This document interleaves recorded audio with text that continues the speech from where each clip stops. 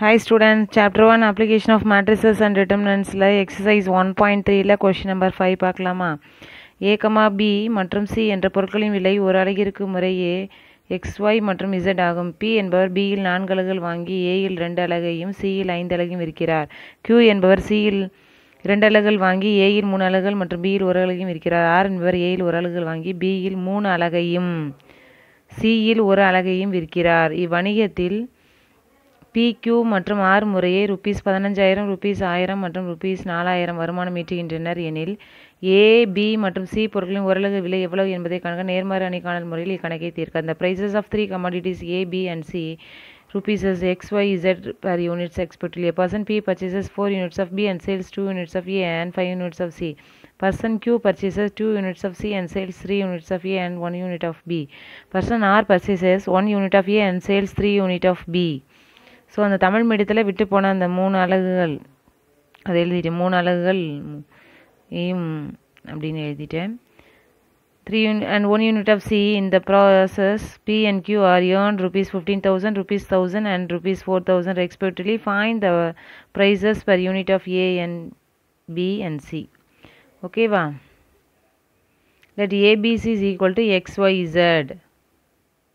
ஏபிசியை XY என்கன்னு எடுத்துக்கிட்டேன். பர்ச்சேசஸ்னால் வாங்குவது. நம்ம வந்து காசு கொடுத்து வாங்குகிறோம் இல்லையா, அதனால் நம்மக்கிட்ட காசு போகிறனால நெகட்டிவ். சேல்ஸ்னால் நம்ம விற்கிறோம், ஒரு பொருளை விற்றா நமக்கு பணம் வரும், அதனால ப்ளஸ்ஸு. புரியுதா? அது பொருளை வந்து வாங்குகிறோம், அதனால் நம்ம காசை கொடுக்குறனால மைனஸ். இது விற்கிறோம், அதனால் ப்ளஸ்ஸு. ஸோ இது PQRன்னு எடுத்துக்கிறேன். அடுத்தது P என்பவர் பியில் 4 அலகுகள் வாங்கி ஏயில் 2 அலகையும் சியில் 5 அலகையும் விற்கிறார். சரியா? ஏங்கிறது எக்ஸு, பிங்கிறது ஒய், சிங்கிறது இசடு. ஸோ ஏ எக்ஸில் 2, பியில் 4, ஒய்யில் 4, இசடில் 5 அப்படின்னு போட போகிறேன். ஸோ அதான் ஏபிசின்னு அங்கேயும் எழுதிட்டேன்.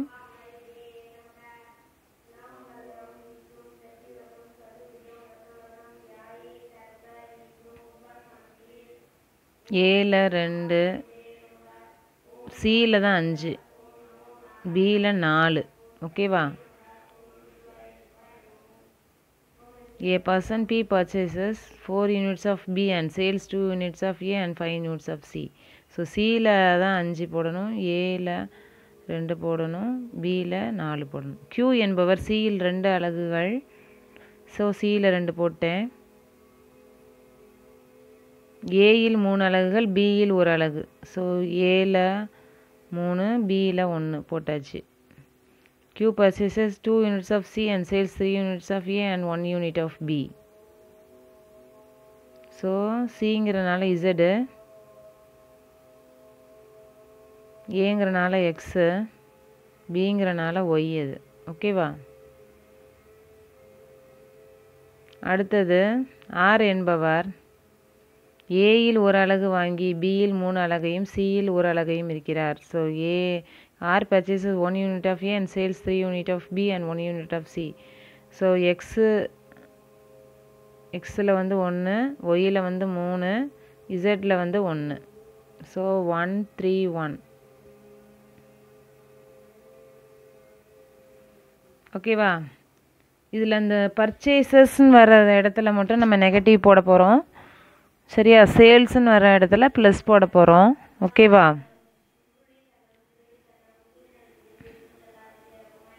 பர்ச்சேசஸ்னால் மைனஸ், சேல்ஸ்னால் ப்ளஸ்ஸு.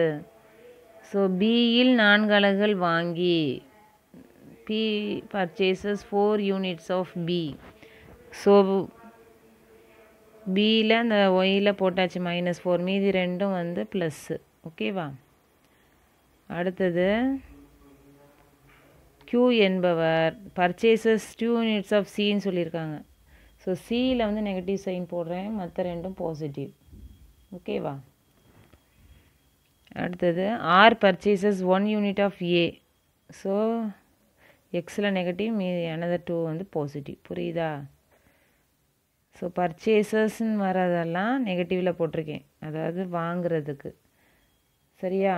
சேல்ஸுன்னு வர்றதுக்கெலாம் பாசிட்டிவ் சைனை அப்ளை பண்ணியிருக்கேன். ஓகேவா?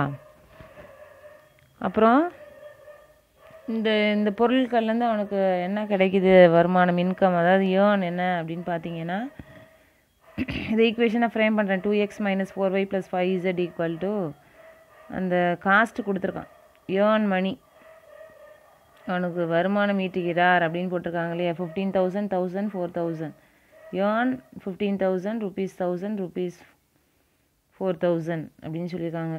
ஏர்ன் அப்படின்னு சொல்லிட்டனால பாசிட்டிவில் எடுத்துருக்கேன்டாமா. கெயின் சொன்னால் பாசிட்டிவில் எடுத்துக்கணும், சரியா. லாஸ்ன்னு சொல்லியிருந்தால் நெகட்டிவில் எடுத்துருப்போம். இது எல்லாமே நமக்கு ஏர்ன் தான் சொல்லியிருக்கோம், ஸோ பாசிட்டிவில் எடுத்திருக்கோம். So 3x - y - 2z = 1000. அடுத்து -x + 3y + z = 4000. ஓகேவா. So in matrix equation 2 - 4 5 3 1 - 2 -1 3 1 xyz = 15,000 1000 4000.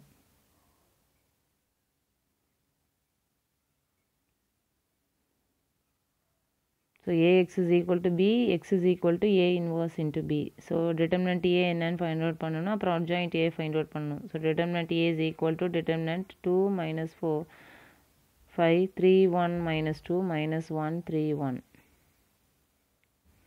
So first row expand பண்ணுறோம், plus minus plus ன்னு.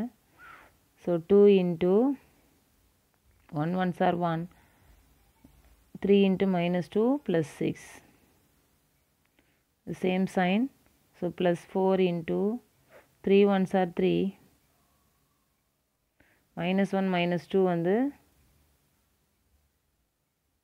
-1 -2 -2ன்னு வரணும், ஓகேவா. அடுத்தது ப்ளஸ் 5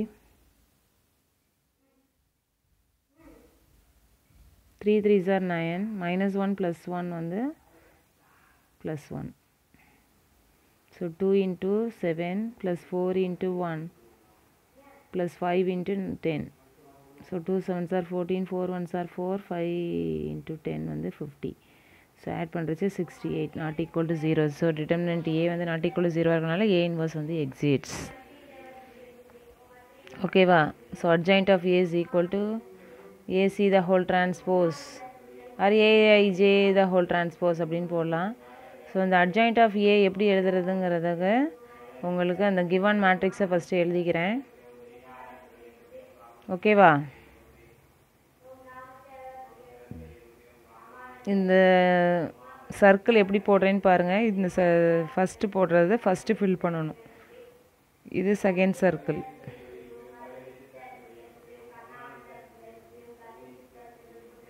இது தேர்ட் சர்க்கிள், அடுத்தது next one fourth circle. So இது எப்படி வந்து நான் அந்த அட்ஜாயிண்ட் ஆஃப் ஏல ஃபில் பண்ணுறேன்னு பாருங்கள். First circle 1 -2 3 1. அடுத்து செகண்ட் சர்க்கிள் எழுதுவேன் 3 1 -1 3. அடுத்து தேர்ட் சர்க்கிள் -4 5 1 -2. அடுத்து ஃபோர்த் சர்க்கிள் 2 -4 3 1. ஓகேவா. ஸோ அதுக்கப்புறம் நம்ம மேட்ரிக்ஸ் மல்டிப்ளை பண்ணுறது தான் as usual.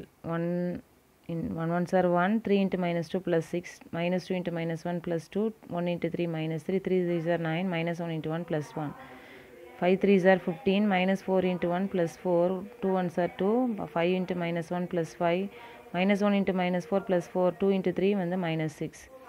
அடுத்து -4 into -2 plus 8, 1 5s are -5.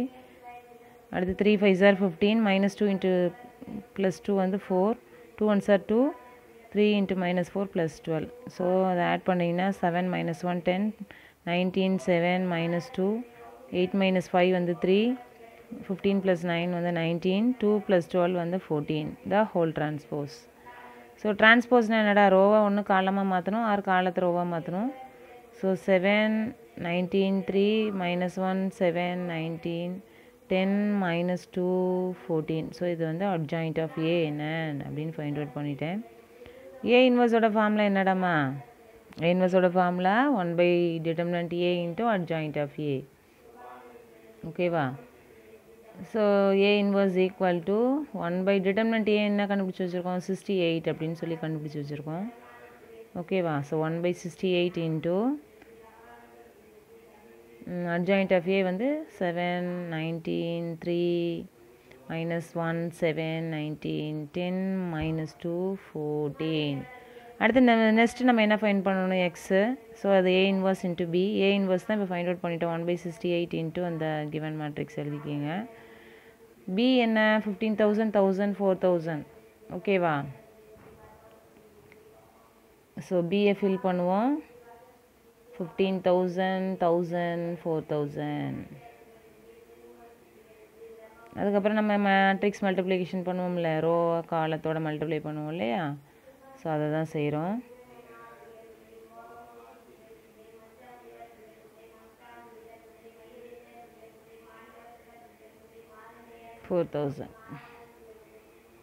So 1/68 into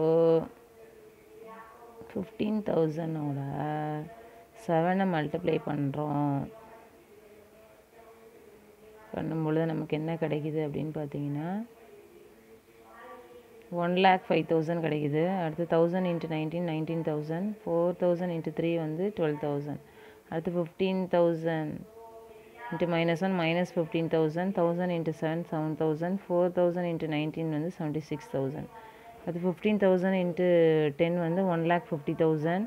1000 into -2 -2,000. 4,000 into 14 வந்து 56,000 அப்படின்னு கிடைக்குது. ஸோ 1/68 இன்ட்டு இதை ஆட் அண்ட் சப்ராக்ட் பண்ணும் பொழுது ஃபஸ்ட்டு இதை ஆட் பண்ணுறோம் எல்லாமே, ஏன்னா எல்லாமே பாசிட்டிவ். ஸோ 1,36,000 கிடைக்குது. செகண்ட் ஒன்றில் ஆட் அண்ட் சப்ராக்ட் பண்ணும்போது 68,000 கிடைக்குது. தேர்ட் ஒன்றை நம்ம ஆட் அண்ட் சப்ராக்ட் பண்ணும்போது 2,04,000 கிடைக்குது. ஸோ இந்த ஒவ்வொரு டேர்மையும் வெளியில் 1/68 இருக்கு இல்லையா? ஸோ 68ஆல் டிவைட் பண்ணுறோம். So 1,36,000/68. 68,000/68. 2,04,000 divided by 68. So x is equal to 2,000, 1,000, 3,000. Therefore, the price per unit of A, ஒரு அலகுவோட விலை தானே கேட்டிருக்காங்க, அதனால் the prices per unit of A is rupees 2,000. The prices per unit of B is rupees 1,000. The prices per unit of C is 3,000. rupees 3,000. Video பிடிச்சிருந்தா like பண்ணுங்கள், share பண்ணுங்கள், subscribe பண்ணுங்கள். ஏ பொருளின் ஓரலகு விலை ரூபாய் 2,000.